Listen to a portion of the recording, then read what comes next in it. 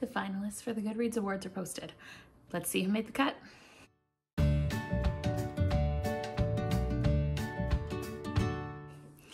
Hi everyone, it's Kaylee and welcome back to my channel. So today we're gonna go through and see who made it into the finals of the Goodreads Awards.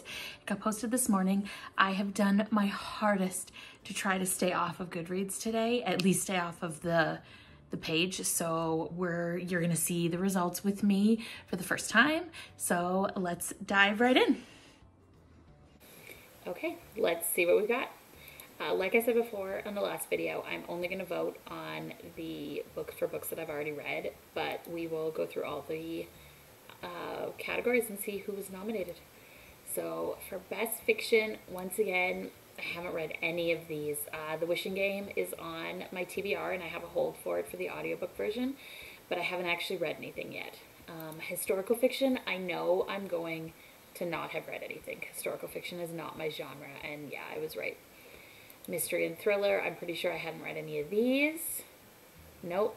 Okay, so romance is next, so we're going to skip that. And we're going to do what we did in the last video, if you watched that, and we're going to jump down to humor at the end, and we're going to backtrack. So for humor, I hadn't read any of those again, but there's still some good ones that I think might need to be on my TBR. History and biography, I probably didn't read any of those. Nope. Memoir and autobiography. Okay, I've read Counting the Cost, and I've read Spare. Britney Spears is on my TBR. Page Boy is on my TBR. But of these two, Spare was the better book than Counting the Cost, so we're going to vote for that one. Nonfiction, I probably haven't read any of these. I don't read a lot of nonfiction. When I do, they're like parenting books right now. So yeah, no, nothing. Okay, debut novels. I have not read any of these. Once again, Wishing Game on my TBR, but nothing for any of the rest of those, so we're not going to vote. Young adult fiction. Okay, so I've read, I can't remember what I voted for last time, but I feel like it's not on here. I've read Rain, but I'm not going to vote for it. I haven't read The Brothers Hawthorne, but I have read the other three books. I tried reading One of Us is Lying and I just couldn't get into it. Imogen obviously is on my TBR. I DNF'd Highly Suspicious and Unfairly Cute, which I was really sad about because I love Talia Hibbert, but I just couldn't connect with these characters, so I did DNF that one. I have finally read Check and Mate. I hadn't by the time I recorded. When I recorded the first one, I did read this last week and I really enjoyed it. I do not, however, think that it should be listed as a YA novel. I 100% think that it should be a new adult novel, a closed-door new adult novel. It is not a YA book, but if you want to know my feelings on that, I will link my review for that book. So it's hard because I want to vote for it because I loved the book, but I don't want it to win new adult or young adult category. But because it's the only one that I've actually won and it's so much better than Rain, I guess I'm going to have to vote for it. But I honestly, 100%, it's not a YA book.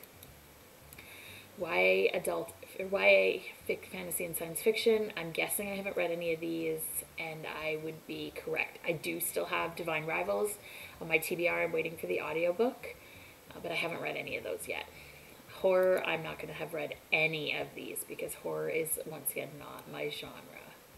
Nope. Science fiction, probably not. Nothing. Fantasy, probably not. Now that they've added the romantasy category, I'm going to say I probably haven't read any fantasy. No, but I do have this one on my TBR, like that whole series, but I haven't read any of these yet.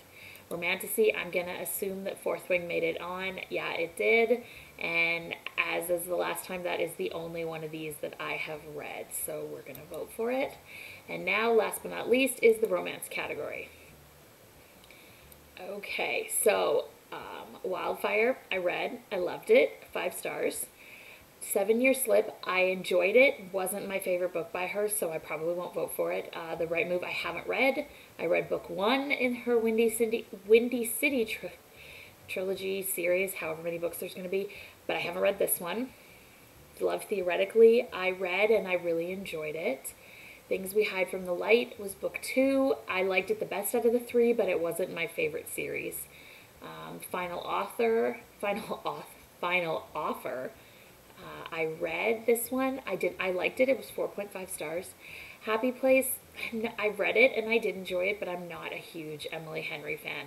I'm just not. I haven't read King of Pride yet. It is on my TBR, but I'm going to read her Twisted series, I think, first before I get into her Kings of Sin series.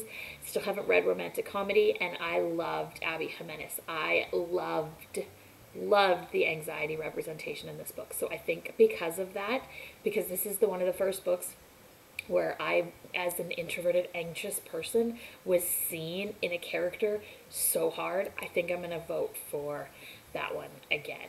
So yeah. So those are all the books that I voted for and all the books that made it to the finals. Check back with me on December 7th and I will post and we'll see who won the romance category. Once again, as you can see, I voted for yours truly. I loved the anxiety representation in this book. It was one of my favorite books all year that I read, and I am not at all sad about my vote for that, and I'm really happy it made it into the finals. So yeah, what did you vote for in the romance category? Or was there a book that you thought was missing and should have made it into the romance category? Let me know. Bye.